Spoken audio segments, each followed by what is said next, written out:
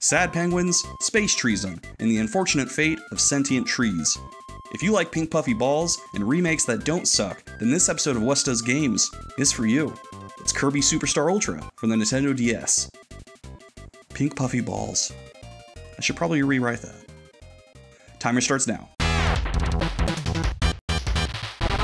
Kirby Superstar is a varied collection of 5 games and a handful of mini-games. Kirby daddy Masahiro Sakurai said that his goal with this game was to create an omnibus collection of quick-to-beat individual scenarios, each complete with their own unique gameplay. The DS remake was released in 2008 to celebrate the 15th anniversary of the Kirby series. Ultra is a revamped version of Superstar with updated graphics and brand new gameplay modes, with most of these modes unlocked once you beat the original games. The graphics have been completely redone. I thought the original look of Superstar was great, but this remake somehow manages to keep the same feel while being slightly more polished. I'm just glad that they didn't do that ugly half 3D thing that they did with other DS remakes. Go back home, ugly DS Marth, you're drunk. These super compressed animated cutscenes are new. What is this, an AVI? Let's quickly go over all the games. Spring Breeze is a remake of the very first game, Kirby's Dream Land, and naturally it best surmises all the Pink Puff's best elements, such as doing a little dance at the end of each stage, puffing yourself endlessly into the air like a cute little balloon, and f***ing the environment worse than the Republican Party. Spring Breeze is easy fun. In fact, the whole game is really easy, except for some parts of the game that are weirdly hard. Gourmet Race, where you race in 3 stages against King Dedede, is unforgiving and you kinda have to do it perfect or you'll lose. Dynablade is really similar to Spring Breeze, but with the added joy of getting to orphan these baby birds for no reason.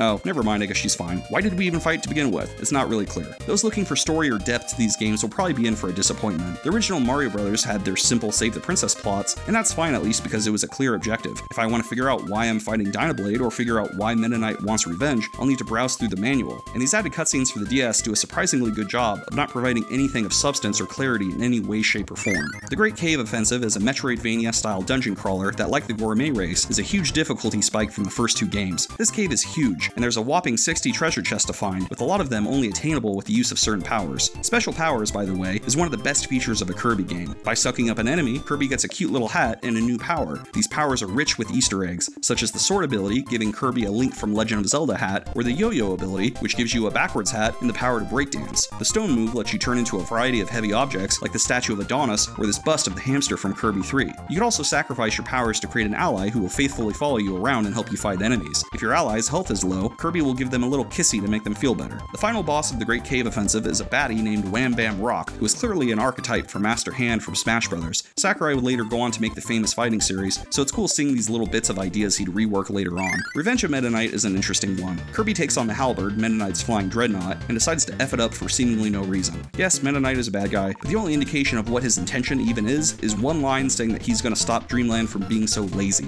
That makes him the villain? That'd be like destroying your personal trainer's car because f*** him for making me do push-ups. In Milky Way Wishes, the sun and moon are fighting, and Kirby goes on an intergalactic journey to make a wish to stop the solar-lunar feuding. Kirby loses his ability to absorb powers. You can only take on a new power by finding power trophies scattered around the Kirbyverse. In a fun twist, once you've collected a power, you could freely choose it whenever from the menu. This makes Milky Way Wishes a nice culmination of all the gameplay before it, allowing you to finally have free range with the powers you practice using up until now. Once you beat all the stages, it's revealed that Marx, a villain with literally no backstory or exposition that just appears out of nowhere, was the one behind the sun and moon fighting. He steals your wish and proceeds to laugh maniacally at the prospect of bringing chaos to the galaxy. Who even is this guy? You're taken into a Galaga-style shooter minigame, which is a pretty fun detour. It just feels a little out of place. You then fight Marx and his adorably derpy face. This is a fairly tough fight, especially for a Kirby game. Pro tip, the hammer is overpowered and an easy way to beat him. After the battle, Kirby goes home and sleeps, in perhaps the most anticlimactic ending imaginable. The arena has you going up against all the bosses in the game. Between each match, you'll get a chance to pick whatever power you want. I always love the versatility of the yo-yo, sword, or fighter the most. The bosses are randomized, which makes each run a different experience. You only get 1 life and there's no saving, so it could be pretty tense near the end. This is about the time you may want to take advantage of the shield move, which I forgot existed. There's a ton of bosses and very little health refills, so it becomes a fun challenge where you really have to game it perfectly to avoid any damage. New to the Ultra version are Revenge of the King, Metaknightmare, Helper to Hero, and the True Arena.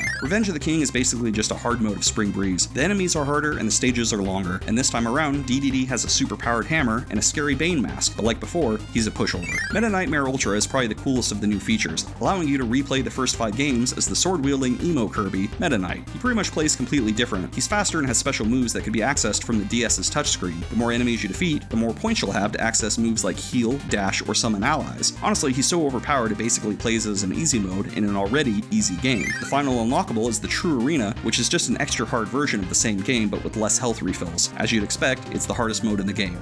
So in summation, Kirby Superstar Ultra is a fun and colorful platformer that's perfect for busy gamers that just want to pick up and play kind of game. And its updated graphics and new modes make it even better than the original. Oh, we haven't talked about the minigames yet, have we?